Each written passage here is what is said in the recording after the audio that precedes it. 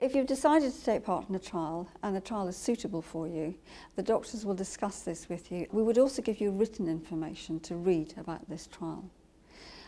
If you're happy to continue, the next step with this would be to sign consent, and you would do that in the clinic with the doctor.